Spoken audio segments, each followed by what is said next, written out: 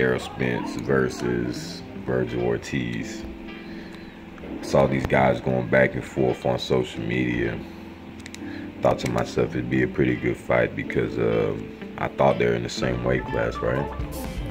Virgil Ortiz been looking really good in his most recent fights too. You know, he been stopping people, showing some real hand accuracy, showing some very stiff punches, man. But you know, I wonder how he's gonna do if he steps it up a little bit. You know, because Spence is no joke, man.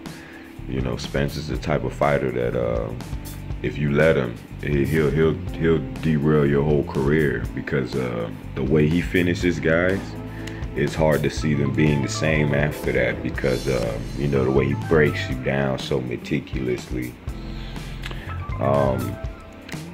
Virgil Ortiz is a lanky guy though, so Spence isn't gonna be able to enjoy that big size advantage that he has on his other opposition.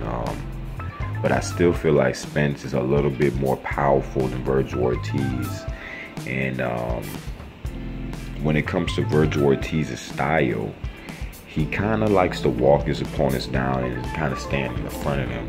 I don't feel like that's the best style to fight a fighter like Spence. I feel like if you're gonna fight a fighter like Spence, you gotta use your feet work, man. Because if you stay in front of him, he's gonna break you down. He's gonna break you down bad. He's gonna start at the body, he's gonna finish at the head.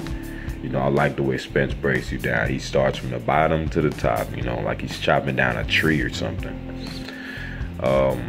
I feel like this fight will be a good fight. In the beginning, it's gonna be close and it's gonna be action-packed, but towards the mid to later rounds, Spence takes it in a dramatic finish. Going with Spence on this one.